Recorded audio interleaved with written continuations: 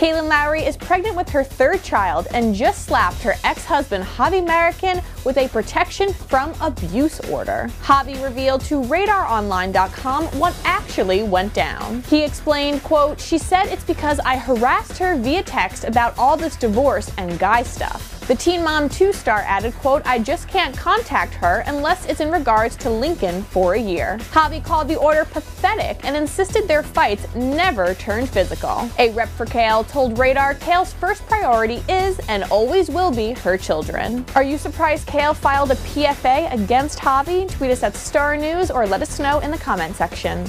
I'm Jessica Napoli, and for the best celebrity and entertainment news, check out starmagazine.com.